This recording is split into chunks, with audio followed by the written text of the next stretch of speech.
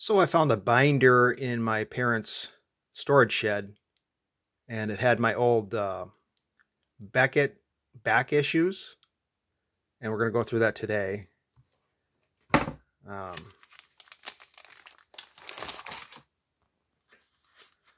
I had purchased a bunch of Beckett back issues 20 years ago. We're going to go through the Frank Thomas issue today.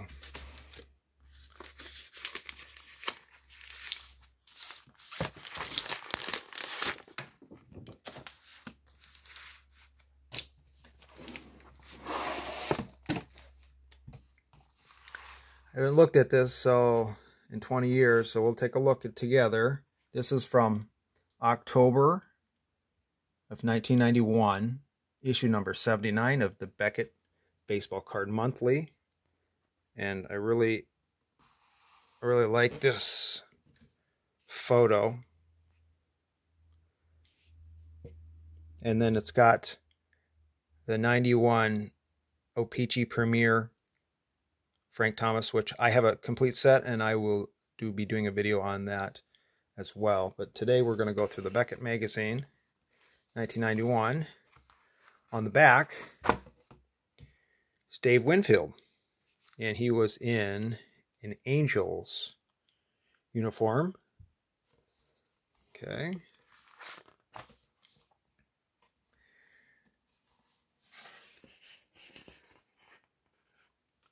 So there's an ad for 91 Studio.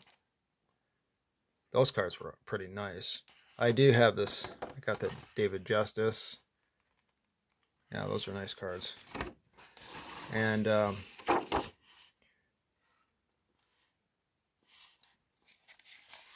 we're just going to go through it together and look at this. So we got Jose Canseco in here, Hank Aaron, the all-time Home Run King card. I have recently seen that card on a few videos. I had not remembered it, but that's a card I would like to get someday.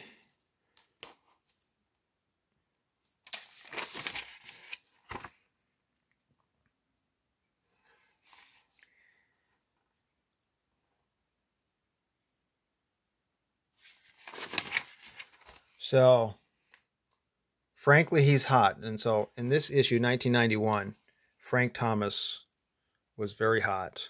And everybody wanted his cards. I had quite a few Frank Thomas and Ken Griffey Jr. Cards. And luckily, of all the people that came out of that group of people, and there's a lot of home run hitters, Frank Thomas and Ken Griffey Jr. went to the Hall of Fame. They had great careers. So those were two to collect as a kid. Joe and Ted's Excellent Season. Looks like a good article about Joe DiMaggio and Ted Williams. The old play ball cards I used to find interesting.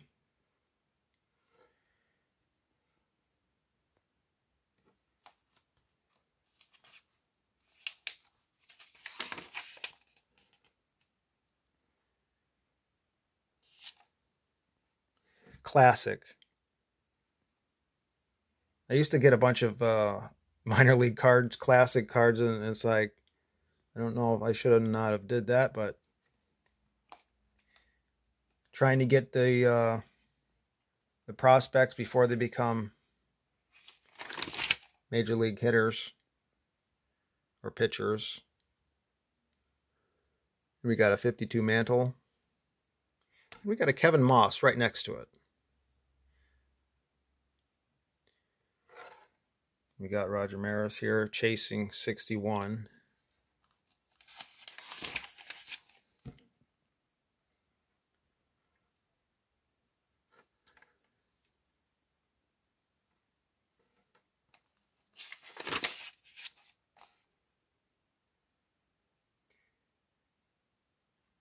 Well, Mickey Mantle, Roger Maris, they were very, they've always been interesting to the hobby, but especially 91.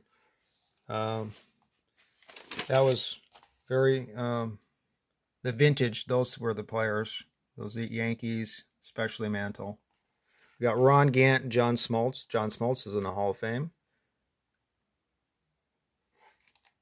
Tom Glavine, he's in the Hall of Fame.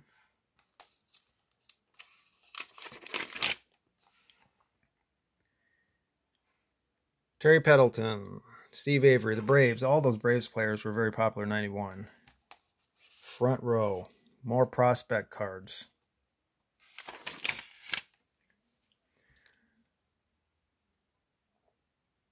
So now we get into the price guide section. And they started out, and I didn't really understand this. Beckett always started out in 1948.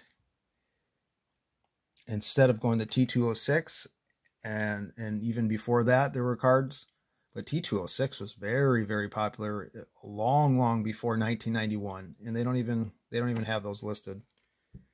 Don't really understand that. So here's the hot list. I used to really like the hot list. Number 1, Frank Thomas. Number 2, Ken Griffey Jr. Number 3, Nolan Ryan. Number 4, Cal Ripken Jr. So those top 4, those are pretty good. They did well, those players. Dave Justice, Juan Gonzalez, Scott Erickson, number 7. Again, now we're getting into people that didn't do as well. Ricky Henderson, yes. 91 Stadium Club, 90 Leaf, Will Clark. 91 Michael Jordan, Tony Gwynn, Cecil Fielder, Ryan Sandberg. Todd Van Poppel, number 16, is hot. He actually dropped from number 12. Tom Glavine, number 19. Number 20, Kevin Moss, dropped from number 7. Dave Henderson, Darryl Strawberry, Roger Clemens, Jose Canseco, Mo Vaughn, Mark Lewis. I actually don't even know who Mark Lewis is. 91, Fleer Ultra. Okay. Don Mattingly, Bo Jackson, and Albert Bell. So who's cold? Jose Canseco, Pete Rose, Bo Jackson. So you can be on the hot and cold list. Jerome Walton, who I don't even know who that is. Oral Hershiser, Don Mattingly, Sports Flicks, Mark McGuire, Todd Zeal, and Eric Anthony. The hot list was always very important to me. I always look at that a lot. All right, and going back into the price guide. So what do we got here for Stan Musial 48 rookie card? Let's see how much that is. $775. Of course, the Yogi Berra, $475. So cards were worth something even in 1991. They were worth something. Not as much as they are today. So in 48, 49 Leaf, Babe Ruth is worth $2,100, which is, a lot. Now it's worth a lot more than that, but still, cards were worth quite a bit of money even in those days. Let's see what the 52, or let's go with the 51 Bowman complete set for $17,500. That's a complete set. So let's go look at the Mantle. And Mickey Mantle, $6,000. Mickey Mantle rookie card, 1991, $6,000. That's the Bowman. Now let's look at 52 Tops, complete set. You can get for $50,000, complete set. And let's look for the Mantle. Mickey Mantle, $20,000. $20,000, Mickey Mantle. That's 1991, $20,000. Huh. And of course we got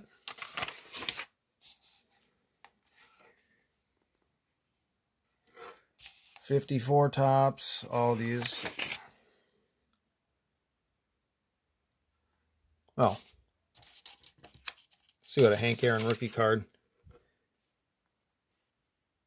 Hank Aaron, $1,500 for Hank Aaron rookie card. Well, let's see here. Let's go through these and get to, how about a Nolan Ryan rookie card? 68. Must have went past it here. Here we go. Nolan Ryan, number 177, $1,400 for the 68 Tops Nolan Ryan. All right, 71 tops. You can get the set for $2,000, about $2,000. Of course, it's a very hard set in top condition. 75 tops. What do we got for Robin Yount and George Brett? Were both equal. They were equal. $175. And that's for, a higher condition card. But still, they were worth something in 1991.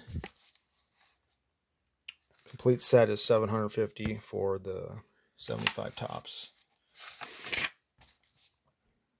Another one is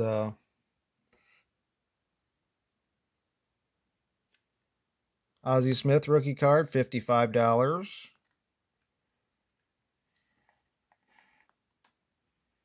What do we got here for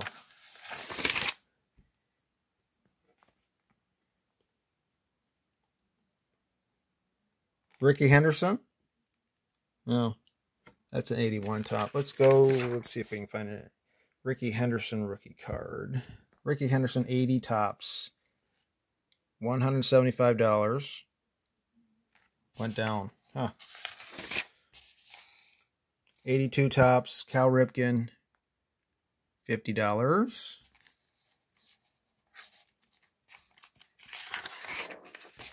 Now, let's get into some junk wax here. Let's go to an 87.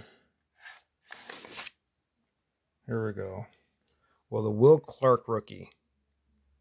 $32. And that's an 87 Fleer. 87 tops. Barry Bonds. It's only worth $225. So that makes sense. We'll go back to 86. Jose Canseco. 86 Donruss. $90. And of course, the Mark McGwire, $15 went down. This was before he hit 70 home runs and all that, but still, 1991, Roger Clemens rookie card, $20. All right, let's see what else we got. Let's move ahead and see what we got for the modern at the time. Modern. Ken Griffey Jr., $50. That is his 89 Upper Deck. 90 Leaf. Let's go to Ken Griffey's worth $22.50 and the 90 Leaf. What was Frank Thomas at? Frank Thomas. Oh yeah, maybe he's in Series 2. Yeah, Series 2, number 300, $50.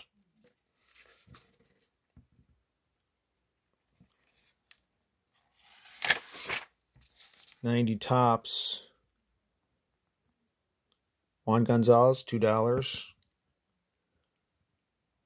Frank Thomas, $3.50.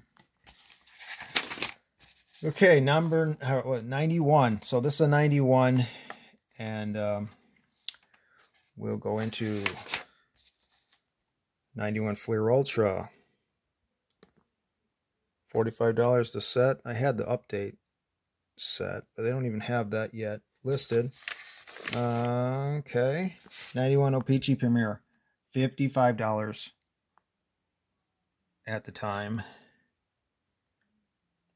Ken Griffey was worth $8.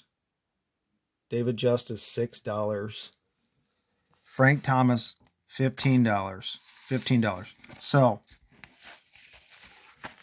this card right here in 1991, $15. This is a second year card, $15. I will show you that set, but that's crazy. All those cards were worth quite a bit. Like a Roger Clemens, $1. Will Clark, $1.50. Jose Canseco, $1.75. Albert Bell, $1. So, modern tops, 91 tops. Let's see if they have. They don't have... Oh, wait. Yeah, they don't have the Desert Storm cards not listed or anything like that. 91 Stadium Club, $150. That was a very, very popular set. Frank Thomas, $25.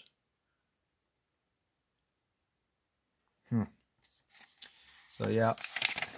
So, that was the modern. And then 91, yeah. So, I used to like the fun cards. I would make my own fun cards, too, just kind of like they did. And that had, as a kid, it was fun. You cut out your cards and, you know, modify them, make kind of a cartoon character or something. That was always fun. So how to use your Beckett price guide. Of course, another fun card. Oh, so they would tell what a mint card is. A mint card definition as opposed to these other ones, and you would go through and grade your own cards. And there's ads. I'm trying to see if there's a Burbank. There should be. A lot of these companies that were advertising, they may be out of business by now, but I think there's probably Burbank in here somewhere. Advertising shows and things like that.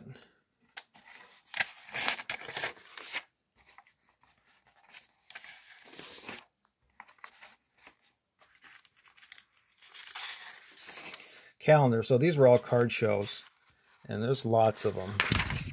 This was 91, so card shows were very popular back then. Wally Joyner. And here we go on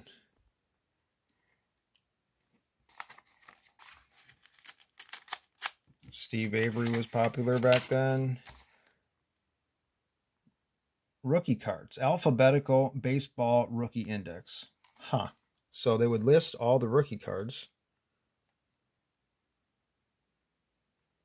for different people, like Satchel Paige, 48 Leaf, or 49 Bowman. Huh.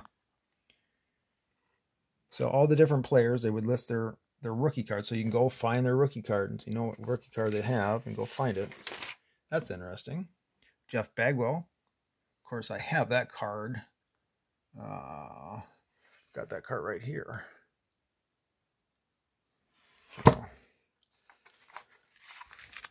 Blast from the Past. Got Babe Ruth. Orange Spawn. Oh, okay. Here is the dealer directory. Different dealers. I used to look up some of these dealers that were kind of close by, and if I went on a vacation, try to visit something.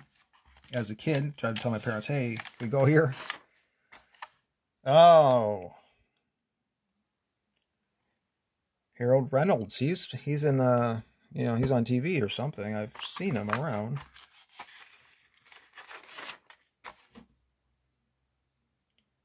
Kirby Puckett. Of course, I have Kirby's rookie here. Carlton Fisk. Oh no, okay. Here's the back issues. Now these are what I would order some of these back issues, and that's what I have this binder of. And at the time, you can get them pretty cheap actually. So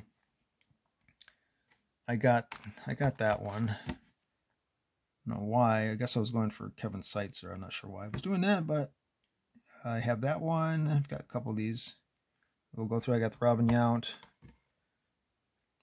and I've got this one, the Ken Griffey Jr. So we'll be going through some of these. That's what this binder is. I've got some back issues. So they're brand new magazines. I did have a bunch of other ones too, but the back issues are the ones that I kept in the binder, and we'll go through those. They always had a lot of great articles. Here's Eddie Murphy, or Eddie Murray, not Eddie Murphy. Eddie Murray rookie card. Hank Aaron, Willie Mays. Had a lot of articles that are really fascinating. Hot Corner, George Brett.